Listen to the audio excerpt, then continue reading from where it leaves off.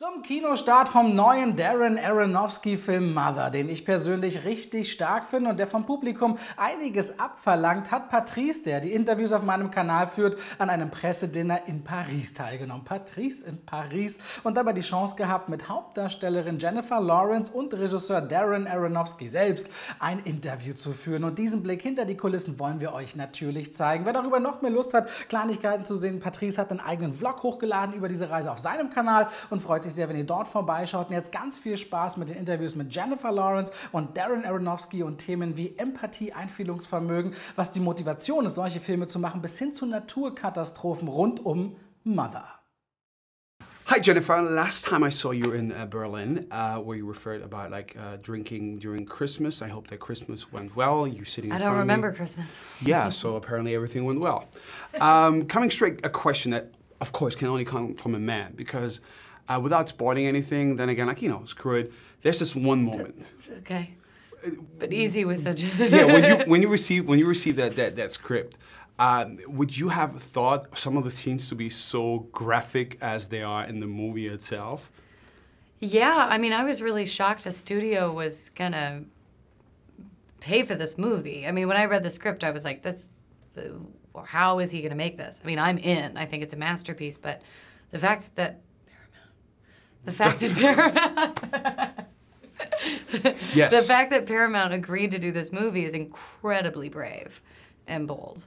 Well, it's far from being a Transformers, I tell you that. Yeah. But the question I wanted to ask, from a male perspective, is because, as far as I know, you're not a mother, but you are very convincing when it comes to the reaction that you would consider coming from a mother. Is it that you had like a coach that tells like, listen, a mother would feel like this? Or is it you've been asking your family and friends how they deal with loss, for example? Where's that coming from? I mean, it comes from the same place as everything with, with a performance. It just comes from empathy. So even if I haven't experienced something, I have this area of empathy that's, I can use my imagination to kind of access. But I also have it, like, if somebody's telling me a story, I'm like, stop.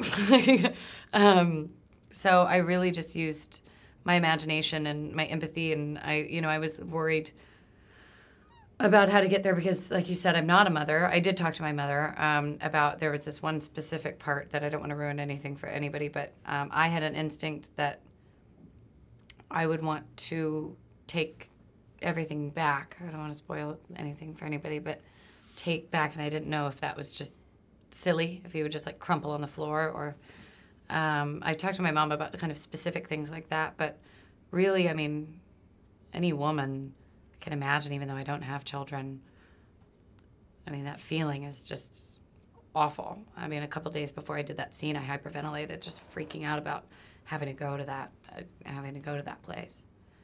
And in general, like, people just love you for being kind of a goofball. I feel like people hate me, but thank you. No, but seriously, it's like I read sometimes. comments. No, whenever I'm asked, especially when I talk to women, they're like, "Oh, I love her. She's such a goofball." And then you see those roles that you play where you have this sadness, and again, also like this anger. Is that really because, like, in real life, you're such a well-spirited person? Apparently, we don't know each other personally. That you I'm have bipolar. Apparently, I'm not. No, I mean, it's my job. I love acting. I love creating characters. They don't really have anything to do with me. I do have, a little well that I can pull from, but, I'm not, if I'm crying in a movie, I'm not ever crying about my life. I've had a great life. I couldn't cry about anything if you asked me to. I've had a lot of people die on me. But anyway, what? I was just asking where that's coming from, because like, Jack Nicholson once said 80% is always of yourself in the role. It's what? He said 80% of what you do as an actor is like actually coming from yourself. Who so it said must that? be Jack Nicholson. I'm a huge fan of that guy. Oh, yeah, well, me too. That's not true for me. It's not true for you? No. There's I mean, that has been percentage? true at times. I have played characters that are 95% me or 85, or felt like me, but that's not like a blanket statement for me. He can't say something like that. But in He's general, Jack Nicholson, of course he can. But going through the references that Darren has managed so far to this point, with all these actors apparently really like more than just happy just to work with him, what is it that makes him specific as a director, like a Michelle Pfeiffer, Ed Harris, and all of these characters that come in and it's like, yeah, sure, I sent up.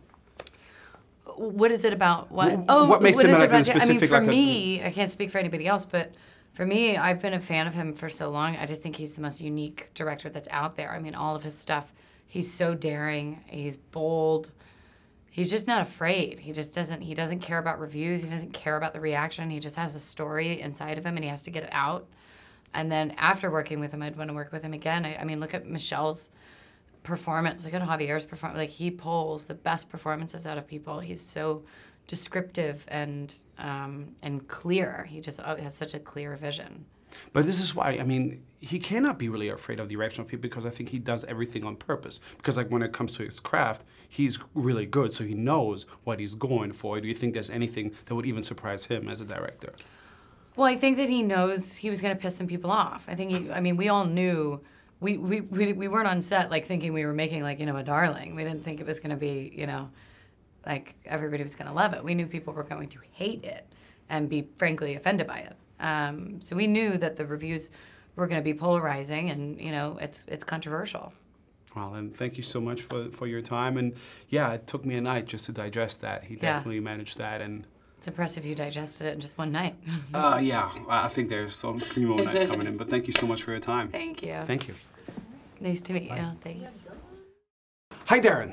Hello. Such a pleasure to meet you. Nice to meet you. And as we don't have that much time, there's so much stuff, because like seriously, this is the kind of movie where you need to talk like quite a bit about it. Thank so you. let's start with the craft first and foremost. Okay. You like grainy. That's like the easiest question that can come up. You like grainy. How come? I don't know. I mean, I started in 16. I've always loved 16 millimeter. I've always loved the feel of it. I think in today's world, most movies are shot with these incredible cameras, but the images end up looking very, very similar to each other. I think the second you shoot 16 millimeter film, it gives it its own aesthetic, and that's interesting. And if your aim was to achieve that people feel very uncomfortable because, like, you know, the camera's always very close to Jennifer for that matter, I mean, you achieved that quite well. Thank you. As for the rest, like the first moment was like, what the fuck? You're allowed to say that? Yeah, sure, I'm allowed to say that. Okay. It's French. We are like in Paris. So what the fuck is like a French thing? Because I was so surprised, and I was glad that I heard something about an interview before where you said like when you wrote it, you were really like in a dark place. You really felt totally uncomfortable. So I kind of expected something like this. But it really took me someone who kind of explained me, because I'm not a religious person, just to give me some hints and advices, so that I was like, oh, that's what he's going for.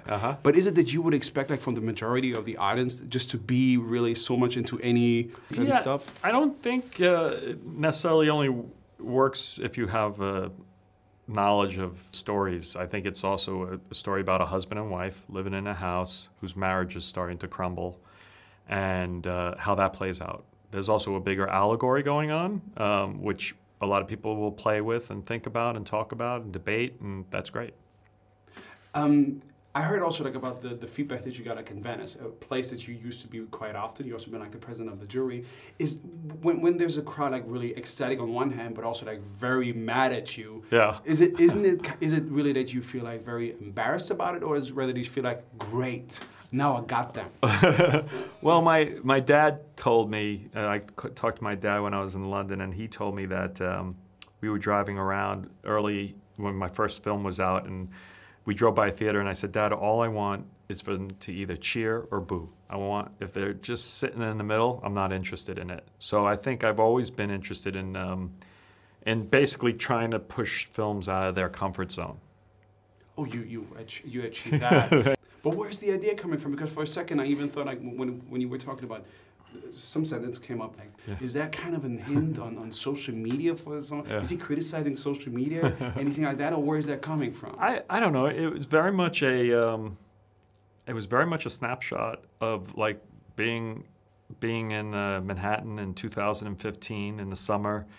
There was just all, you know, if you flip through the newspaper and you just look at what people are writing about and what people are really going through, it's very intense, and you don't see that often reflected in the movies when you go to the movies. Sort of that madness and insanity of this world where, you know, we're carrying these devices in our pockets that are constantly buzzing, giving us the craziest of headlines.